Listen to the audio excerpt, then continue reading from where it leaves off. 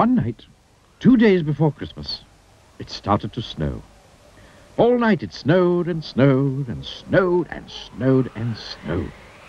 Millions and billions and trillions of big white soft snowflakes covered the whole wide world. When morning came, it was quite amazing to see just how much snow had fallen. All the houses, all the trees, all the roads, and all the fields were covered.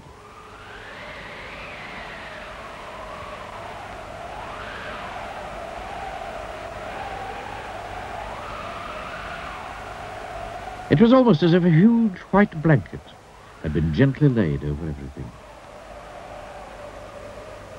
Everywhere you looked was white. And then the sun came out. And so did the children. They were all dressed up and muffled up, wearing scarves and woolies and gloves and boots so that they wouldn't catch cold. All the children were so excited to see so much snow, which isn't surprising, really, because there was more snow than there'd ever been before. Some of them went on their sledges, racing down the hills.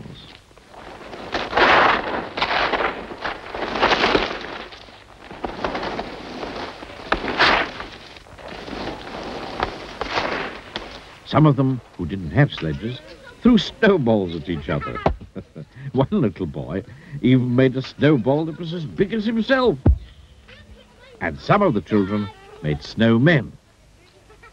Then it was Christmas Eve.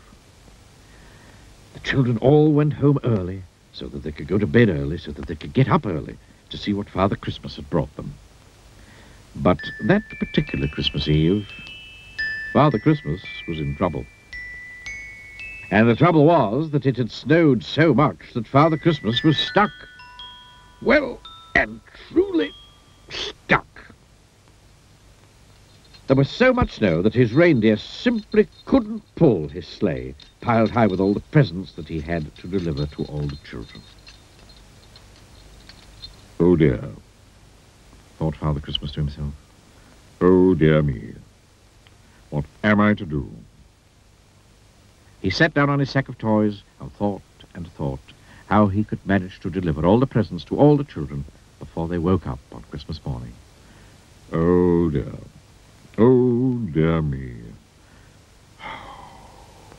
he said out loud and sighed. Now, it just so happened that Father Christmas had got himself stuck just beside a snowman which one of the children had built. And that gave him an idea, a good idea. A very good idea. A very good idea indeed. How would you like to help me? He asked the snowman.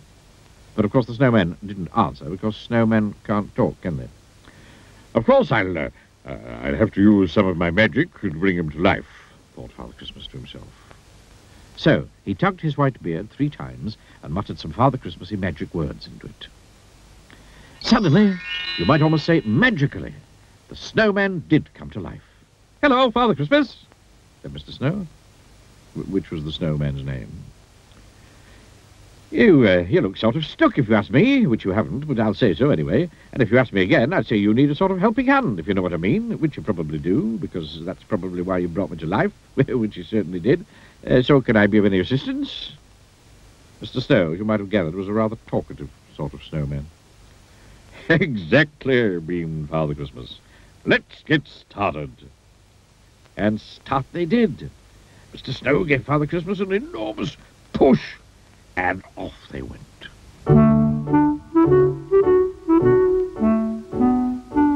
And they divided the work between them. It was Mr. Snow's job to see that all the right toys for all the right boys and all the right toys for all the right girls were put into all the right sacks. Father Christmas's job to make sure that he took all the right sacks down all the right chimneys and delivered all the right toys to all the right boys and all the right toys to all the right girls. Mr. Snow and Father Christmas made sure that Susan got her teddy bear. Mr. Snow and Father Christmas made sure that Peter got his train. Mr. Snow and Father Christmas even made sure that little Jane got her squeaky pink elephant to play with in the bath. And then, all of a sudden, they discovered that between them, they'd finished. Oh, I'd like to thank you very much indeed for helping me deliver all the right toys to all the right boys, said Father Christmas, shaking Mr. Snow by the hand. No, not forgetting all the right toys to all the right girls, replied Mr. Snow, shaking Father Christmas by the hand. And now, I'd better turn you back into a snowman again, said Father Christmas. Thank you again, and goodbye. My pleasure, smiled Mr. Snow. And do you know, from that Christmas to this Christmas, Father Christmas always chooses a snowman to help him. So, if you ever build a snowman, you'd better make sure that you build him properly. Because who knows? He might be Mr. Snow.